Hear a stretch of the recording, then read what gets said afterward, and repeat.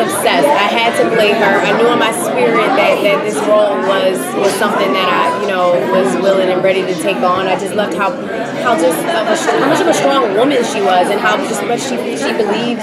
She fights for what she believes in, and she's, like an advocate for education like her father. And, if anything, we're the first Black superhero family on network TV, so to be able to give a voiceover to that, and I think our show, what we're striving for is just to bring hope that we can make a change within our country, and I think right now it's timely and it's necessary and we need it. It's been way too long. I didn't have a Black superhero to look up to as a little girl, so I think most excited that brown little girls are going to have myself in China as an image of themselves.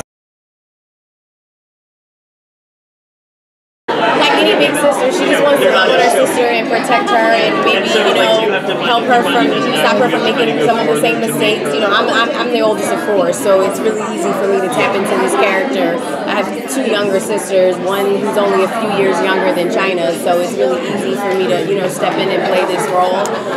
We definitely love each other. We have a lot of fun together, and we are obsessed with each other off camera, so I'm sure it's going to translate. And like real sisters, I'm sure you'll see some real life stuff going on. From leaping tall buildings to going off like gamma bombs, switch your internet browser to ComicsOnline.com.